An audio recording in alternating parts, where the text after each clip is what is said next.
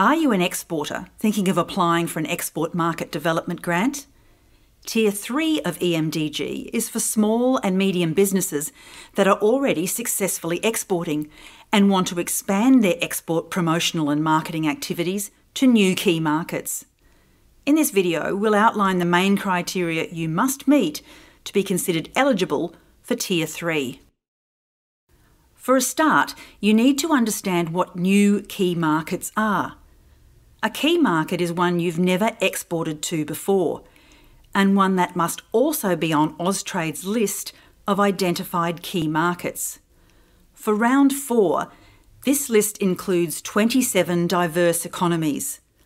You'll find the full list of round 4 key markets in the EMDG grant guidelines or in Tier 3's eligibility page on the Austrade website.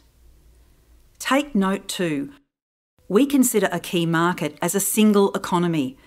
So if you've exported anywhere within that economy before, you can't select it as your key market for a Tier 3 application. Do you fit the eligibility criteria so far? Well, there are still a few more requirements. When you apply for EMDG, you must have a valid Australian business number that you've been operating under for at least 2 years. You must also be considered an eligible Australian person. And as the EMDG rules say, that means you're either an individual whose principal residence is in Australia, a partnership that is Australian, or a body incorporated under the Corporations Act. You could also be an association or a cooperative that is incorporated under an Australian law, a trust that is Australian, that is the trustee or each trustee is an Australian person, or a body corporate established under an Australian law.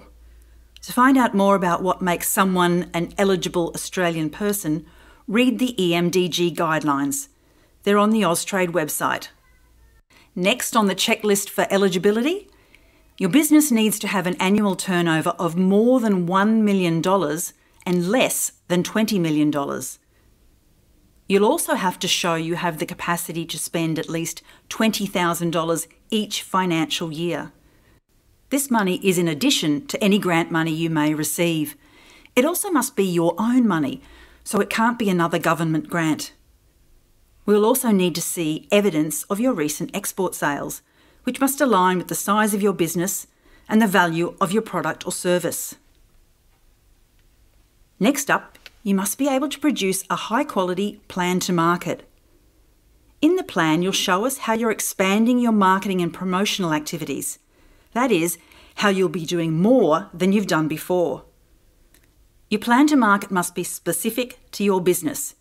You can't copy one from another business or another EMDG application or from a generic marketing plan.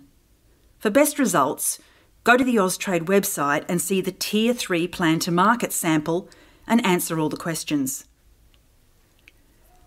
To be eligible for a grant, the EMDG rules also require you to be tax compliant. You can't have any outstanding disqualifying convictions or be under insolvency administration. And you must act professionally and ethically always. There's a time limit on your eligibility too. Businesses can receive EMDG across the various tiers for a total of 8 financial years. Your limit to enter Tier 3 grant agreements is now a maximum of 4 years. If you are confident you may be eligible for an EMDG grant, we recommend you get ready to apply well in advance. Check out the other videos that can help you get ready or read more on the Austrade website.